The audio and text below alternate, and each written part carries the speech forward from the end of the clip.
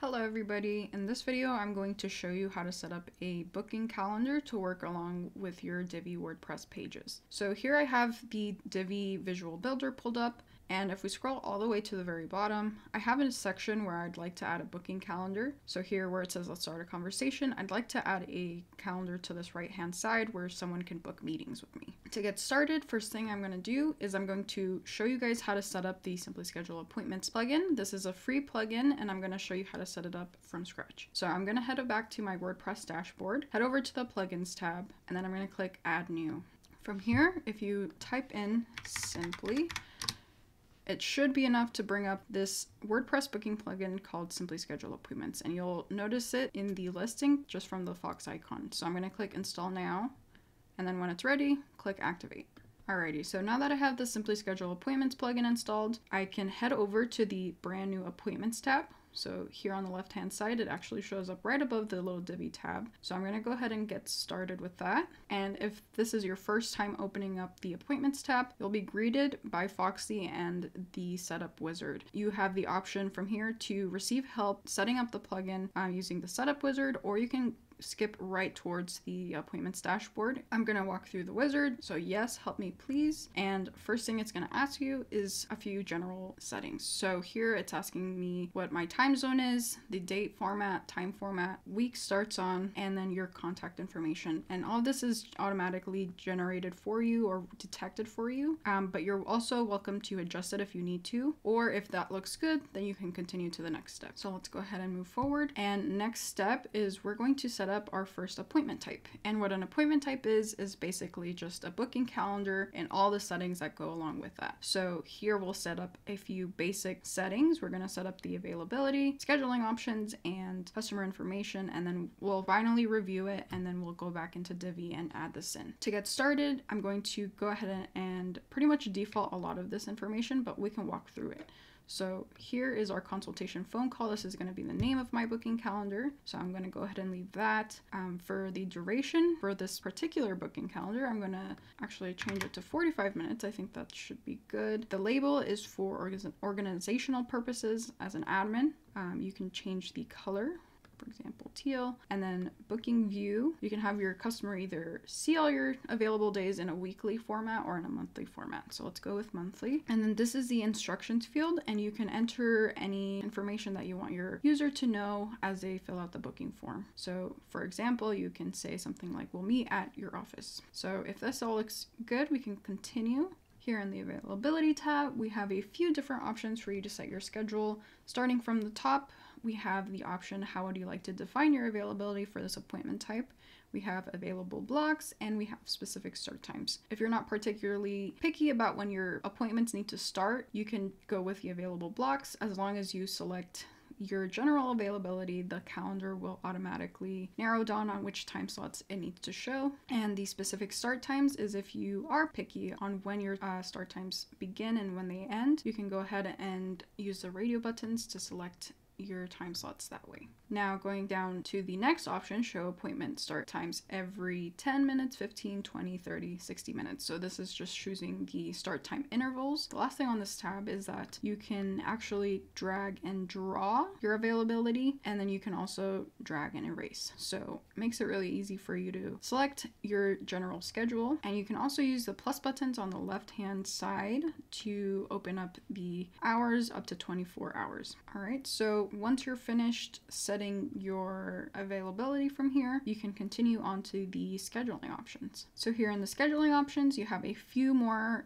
rules and settings that you can assign to this particular booking calendar just to narrow down on your schedule and your availability. So to get started at the very top, we have the appointment time zone. You can either set this to localize or you can set it to locked. If you are a virtual business or you're a virtual consultant, for example, and your clients are all over the world or all over the country, we recommend the localized setting. This is going to detect your customer's time zone and then automatically translate those time slots to their time. Whereas the lock setting is great if you are a local business or you always meet your clients nearby. So this will show the time slots in a locked manner, so it's always going to show in your particular time zone. Next, we have the appointment buffers. This is going to give you some space in between appointments.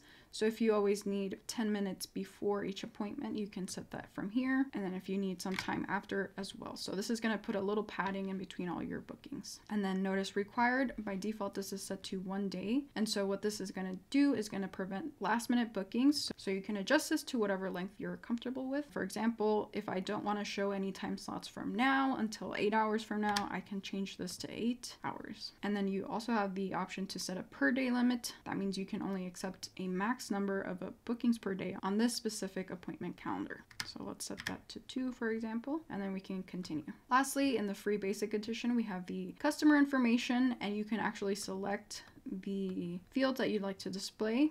If you upgrade to one of the paid editions of this plugin, you can actually add a custom field, and it can be a checkbox, a radio button, it can be a phone number, etc. Here we'll select all of these and we'll only require the phone number. So you have the option to display it as well as the option to make it a required field. So let's go ahead and continue. And then lastly, here is our review. So it's going to show you the availability that you set up, a few of the scheduling rules that you also set up here, and then the customer information list, and then the booking info. So here are the shortcodes that you can use to embed this onto any page. But since we are using Divi, we won't need to use these because SSA comes with a built-in Divi module that we're going to use. So if this all looks good, go ahead and click continue. So again, it's going to say congratulations, and you have a few different options.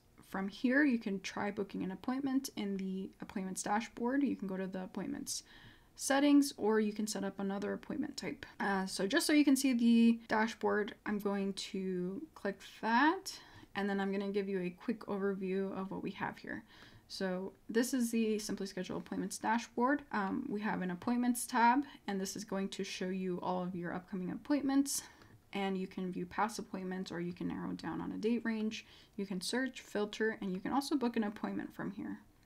Then we have our appointment types. Again, this is just going to be a list of all of our booking calendars. So for right now, we only have this consultation phone call, but you can always add a new one from here. And if you need to, you can also clone the booking calendars as well. So next we have the settings tab. And as I mentioned earlier, you can change a few of the settings that we set up from the setup wizard here as well. And then we have styles. This is going to be the default style, but we can also use the Divi settings to set custom styles for each individual embed. Next, we have translations. You could install a translation pack if you need to. Some of our more popular ones are German, French, and Spanish. And then advanced scheduling options. We probably won't cover this in this video, but just know that you have a few more options here to help you customize your availability and your schedule. And lastly, we do have notifications, and we'll come back and revisit this at the end of the video just so you can see what those look like. But just know that by default, the plugin does come with 4 different notifications. 2 for the admin, and then 2 for the customer. 1 set for when an appointment is booked, and 1 for when it's canceled. And then lastly, we have a support tab here. This is an easy way for you to contact support in case you have any questions, and you can also see a list of the different diagnostics on your site. So now that we've reviewed the plugin and created our very first booking calendar, let's go back to Divi and finish setting this up. So I'm going to head back using this little gray button in the left corner, back to WordPress dashboard, and then I'm going to go back to my home page. I'm going to enable the visual builder, and at the very bottom section where I wanted to add my booking calendar, I'm going to add in a brand new module, select appointment booking. So this is the custom SSA module, and then from here we'll have a few different options. For example, under the booking type section, we're going to select consultation phone call. If you have a few different booking calendars, it's going to show it in a list view.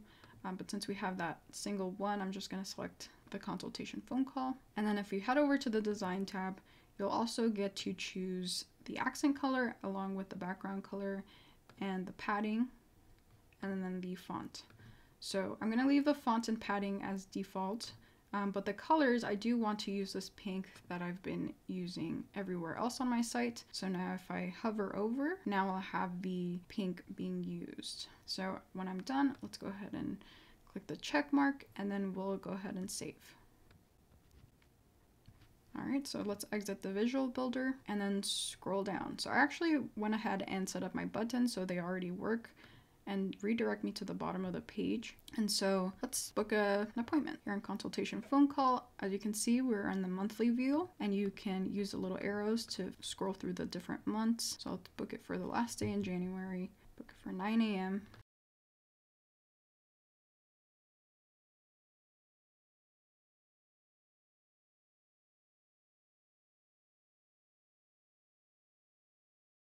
And just like that, we've booked an appointment. So this is the appointment confirmation screen. It says, thank you, your appointment is booked. And then it tells you what appointment type this was booked with. You'll also see information on the time slot duration. So this is on January 31st. It starts at 9 a.m. and then finishes at 9:45.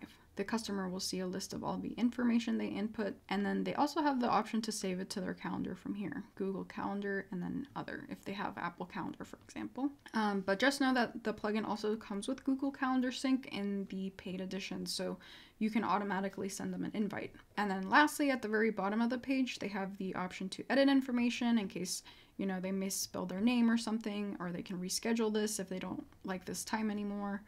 They could cancel the appointment and then they can schedule a new appointment. So if we click on this one, it'll take us back to where we started. So now that we've booked this appointment, let me give you a preview on how you would manage it. Heading back to our dashboard and back to our appointments page. So now under our appointments tab, you'll see that the appointment I just booked is listed.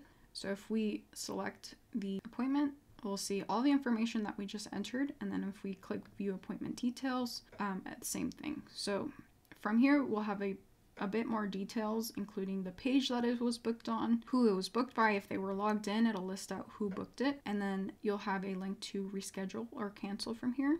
But you also have the option to reschedule from here as well. Edit as a customer. So again, edit information if something needs to change. We could reschedule if they don't like that time slot. And then they could cancel the appointment, which I'll leave it as is. Next, I want to show you the notifications. So if we head back to our settings, go to notifications, I'm going to show you what it looks like for a customer as well as the admin. So here, if we click on the email for the customer, you can come in and edit the notification. You can change the name.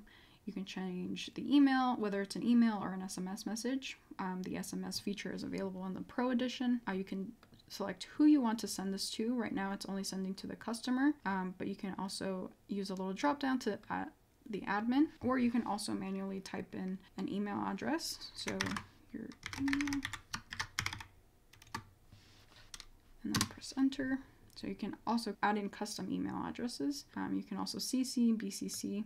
You can choose a trigger from here, and then you can choose which appointment type this particular notification is sent for. So you can tie different notifications to different appointment types. So I'm just going to go back to selecting all, and then you can change the subject along with the message. And what I actually want to show you is here down at the very bottom. So we have the live preview feature as well. You can manually select a customer. So both of the Natalie's are showing up right now, and you'll actually get a preview of what they'll see on their end. And we have the merge tags or the twig templates that actually pull information from the appointments. So it lists out all their details, and then at the very bottom they get a link to edit this appointment. So if we open this on a separate tab,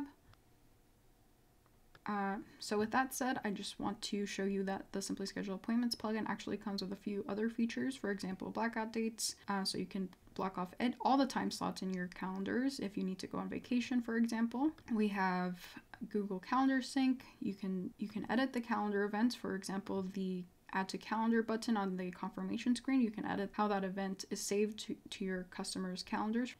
You can also sync this to MailChimp, connect to Zoom, WebEx. You can also set up webhooks, for example, if you want to send appointment information over to Zapier or Make. You also have payments, which we currently support Stripe and PayPal. We have tracking in case you need to set this up for conversion tracking and Google Tag Manager and Google Analytics. And lastly, we also have the team booking feature, which allows you to not only set a single schedule for an admin, for example, you can have a whole team manage your schedule and bookings from here as well. I hope this was helpful. Please let us know if you guys have any questions, and you're always welcome to reach out to support, and we would be happy to let you know if Simply Schedule Appointments would be a good fit. Thank you very much, and we'll see y'all later.